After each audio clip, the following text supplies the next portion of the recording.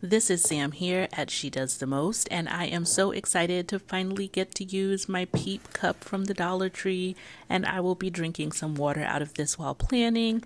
I plan in an A5 6-ring planner, and here we are going to be doing 2 spreads for the Easter season. And I'm actually being really rude today. Hello, good people, and let's jump into it.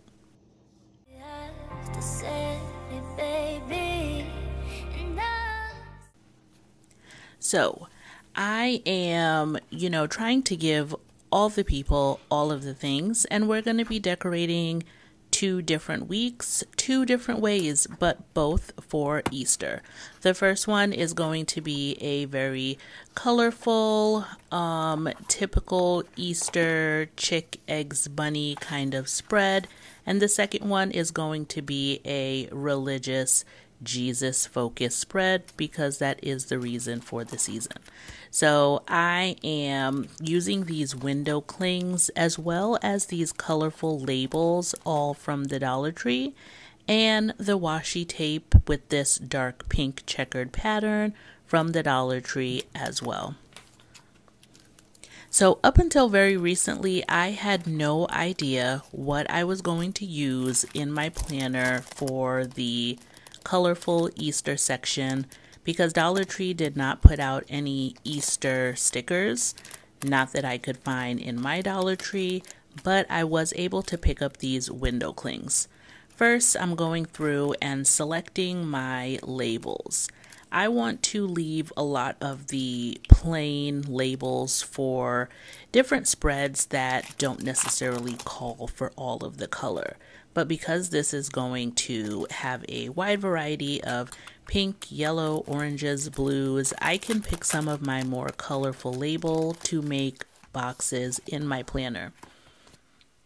If you have not seen me do this before, I am going to link where I decorated for St. Patrick's Day, and I made the claim that I am the first planner to use these Dollar Tree label as boxes in my planner.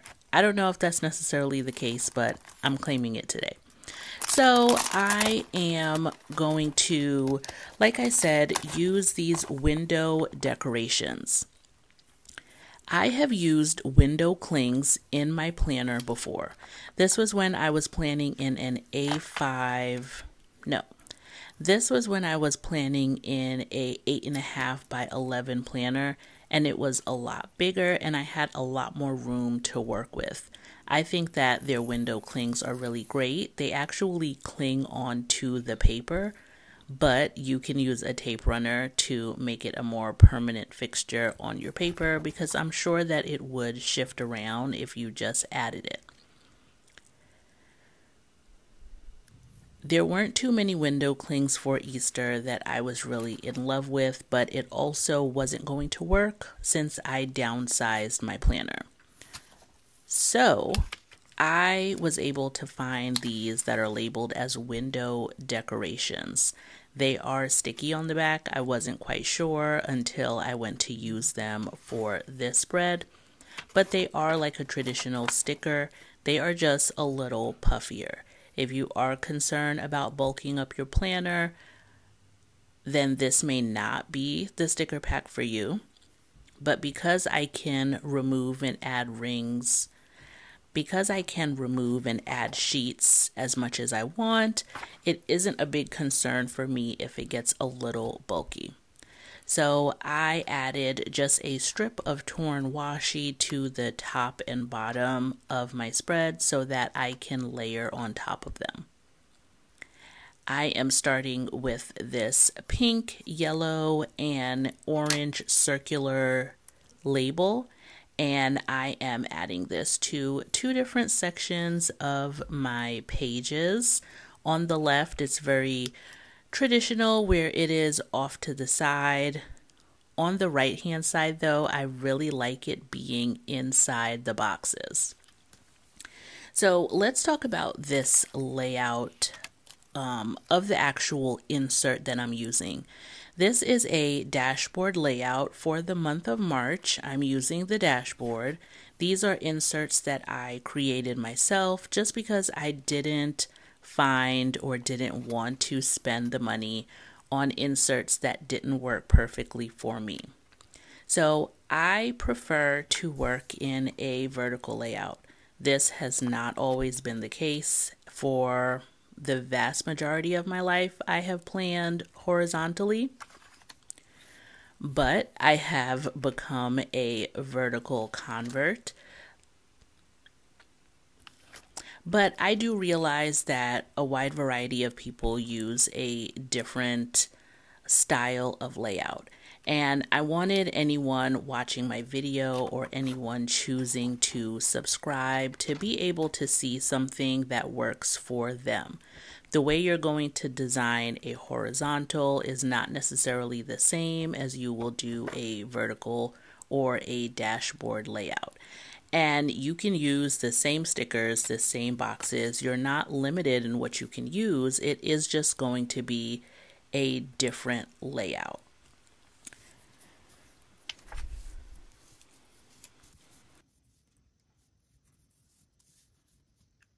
So I did decide for your viewing pleasure that I would do a variety of layouts. I also think that it does keep it fresh and interesting for me. You can get used to putting the same kind of stickers in the same spots. So this just adds a bit of variety. For next month, I am going to be doing horizontal, and so that's going to add a little bit of variety as well. This spread was really fun and colorful to put together. I don't tend to take myself too seriously with the decor in my planner. Sometimes you like something a little bit more than the other, but that is okay. You just keep moving and you kind of know what kind of changes you want to make next year. Every year I kind of adjust my planning style, and then it's also going to depend on what is available. Last year, I don't know if I didn't see these labels or I didn't notice them, but they have really been an easy game changer for me in boosting up the variety that I'm able to put in my planner. Sometimes I would print boxes myself, or sometimes I just wouldn't have them at all if I'm a little pressed for time and wanted to do a little bit more functional planning. But I really like being able to work with these. We have some oval, and for the sake of planning, I'm going to call them boxes, but we have some oval boxes that I can document in, and that rectangular one up on the right hand side where I was able to cut off a strip of the color just to make the size one that I wanted to use.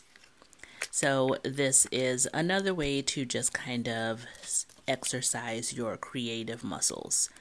I will say that in my last video I mentioned that the Dollar Tree labels are a little thin. It's okay for me to see the lines of the planner through it. Something that I personally will have to be a little bit more conscious of, though, is that when I lay down the labels, if I want to adjust them, they will pick up a little bit of that ink of my box. So when I move the label over, you might still see the line that was previously there. And for me, it's not a big deal. It's not the end of the world. But if it is for you, just know that that is a possibility and you want to be a little bit more cautious or certain about where you want to put your boxes.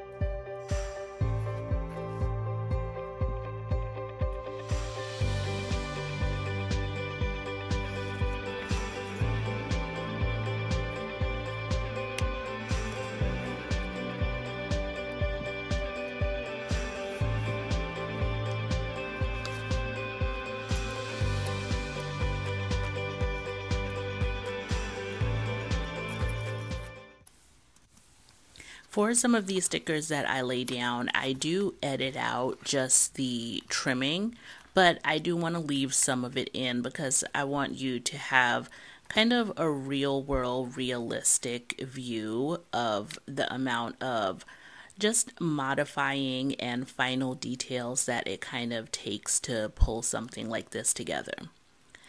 So I am adding in just torn little strips of washi tape to bring in a little bit more of that color.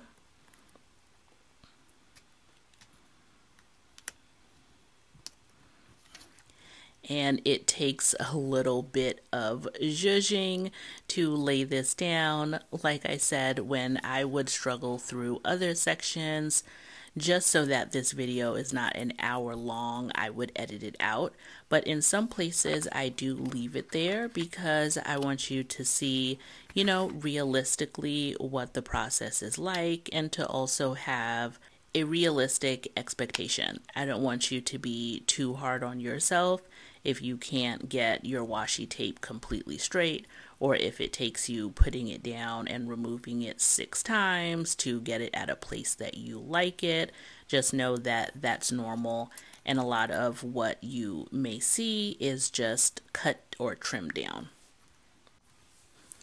I was never a big fan of washi tape previously. I am really embracing it this year. I think last year I used a lot of the really thin washi tape from Amazon, and I would use that to make boxes, or I would use that to highlight rows in my weekly spread.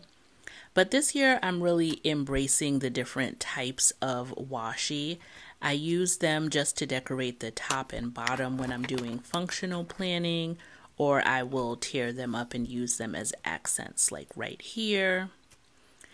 But recently I did a haul and I was able to find really, I'm not going to say neutral, they were like pink and blue, but when you pull them out it had a gradient, but it didn't have pattern design, it wasn't checkered, it was just a block of color. And I'm really excited to incorporate that into something moving into the spring and summer season. So here we are moving on to the next week, and this is going to be a more religious focused spread. These stickers are ones that you can print yourself from Etsy, and I print them on removable sticker paper that I will link in the description box. You're not really able to find a lot of religious stickers at the Dollar Tree. I have seen a handful of Christian, maybe like quotes or flower. I think I have a quote and flower sticker book. And so there are little tidbits, but as far as for holidays, I don't really see them come out during Christmas. I don't see them come out during Easter. And it may be by design, just maybe there's not a big return on investment for Dollar Tree and some other stores that may not carry it, or maybe they don't want to isolate any individual group. But it's always very interesting to me when it is a religious holiday, you know, not something like Thanksgiving or 4th of July. I have not specifically been on the lookout for any other religions, but you let me know. I don't think that I've seen any Jewish or any sort of Muslim focused stickers or stationery items at the Dollar Tree.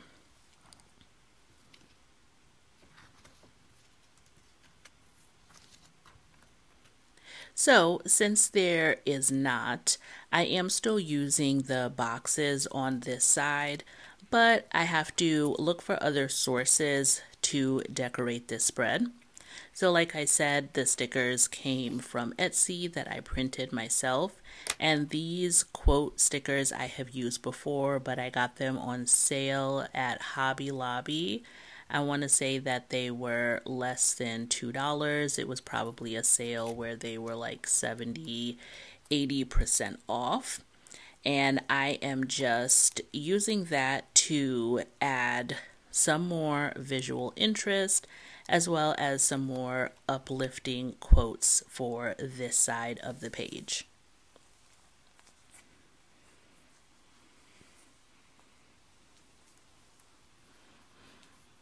So what are you guys doing for Easter? This year we inadvertently planned a cruise during Easter time. I don't think anyone knew at the time that we were booking it, and not to say that it would necessarily change our plans either way, but we're doing a cruise for my mother's birthday and it coincided with spring break. And since a lot of my family members have school-age children, we're kind of limited on when and for how long we can travel. And so we decided to do a 5-day cruise, and we were very shocked that Easter was a little early this year and that it is falling on March 31st. So we will be boarding the boat on that day.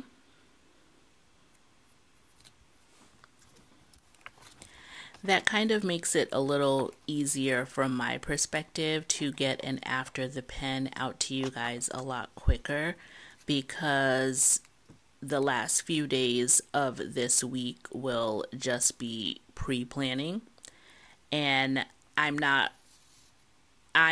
going to schedule myself with a lot of hectic things to do, so there won't be a lot of plans to write down. And so I'm able to jot them down a few days in advance, feel comfortable that that is going to be the final product, and that I can edit it and send it on out to you guys. I really like the way that this side is turning out. I wasn't sure with my labels what I could use over here. Maybe the light blue. I really like the look of that orange since it does go well with a lot of the wood tones of the crosses. And then the green with the moss on the hills. So at least I was able to get a little color over here, and that I didn't have to resort just to black and white.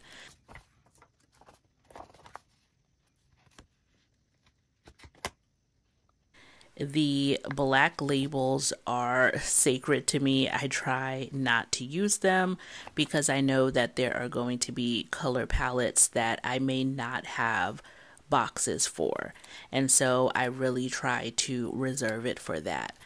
I was able to also haul some like half circle type of black boxes, and I picked up 2 packs because I was really excited and I knew that I could get a lot of use out of those. Sometimes I tend to be a little bit of a, I don't know, not a pack rat, but like a squirrel, you know, like I'll get something and I'll be like, okay, don't use it, don't use it, don't use it, but it is meant to be used, right? So I'm not going to create too much anxiety for myself if I use up all of my black and white boxes. It just is what it is, and I will adjust. So now I'm going through and looking at my quotes and trying to find the perfect one. These are not Easter, these are not necessarily Easter related quotes. So there is nothing on there that says, you know, he is risen, or certain wording that you may be used to for Easter. But whenever I do a religious theme spread, I always try to break out this quote sheet because it doesn't necessarily go with everything. I mean, I could add them to a regular heart or flower spread. They're not usually the ones that I go to first. I used these stickers for Valentine's Day, and I know you may be thinking, okay, it's a little random, but there were a lot of quotes about Jesus's love, and I was doing a neutral Valentine theme, and so I didn't have any black and white quotes, and so it was perfect, and it really worked together well. So now I'm hole punching as a little bit of a cleanup, and I'm going to insert these into my planner and do a little flip through. As I am flipping through though, I did not close my rings, and so all of my inserts went flying out. But that is okay, we're going to get them back in order. As I'm taking this time to put these back, this is a reminder that please, if you like my content, to subscribe, comment, click your notification bell so that you stay notified when I upload my latest video. I would love for everyone to have a great and safe Easter, celebrating however you see fit. Bye guys, I'll see you in the next one.